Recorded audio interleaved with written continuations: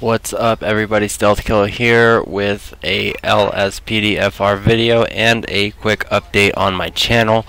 I just got my new graphics card in an MSI Radeon R9 390, so everything will be shot in Ultra now and HD graphics and whatnot. So just giving you guys a little preview of what's to come. You see I have a new car out and I am using a charger, Sheriff, but any game now shot on my computer will be in HD and it will be in 1080 finally, 60 frames per second. I can finally do that, and I'll be downloading Grand Theft Auto 4 Lspdfr, so I'll have some of those videos out as well. I'll be continuing streaming on YouTube again and will not be streaming on Twitch anymore, seeing as, you know, that was the only possibility with my Xbox One. But now as I have my computer back, I can stream to YouTube once again, so I will be doing that, and I can't wait for you guys to see that.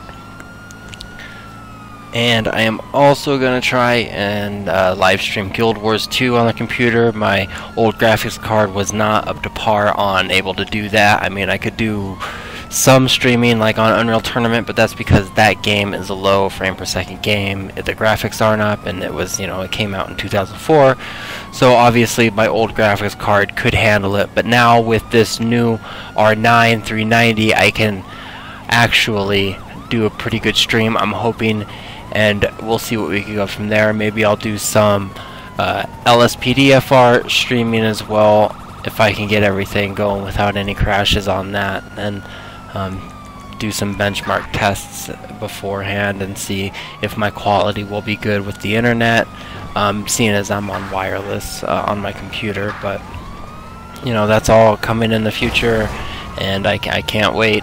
And always, as usual, if you guys have any suggestions, any games you want me to get, anything, I do plan on buying the actual version of Guild Wars 2. I only have the free version, which allows me to do everything, but not technically everything. If you guys players know what I mean, if you've ever played that game or any free-to-play, if you want anything really good, you actually have to pay for the game.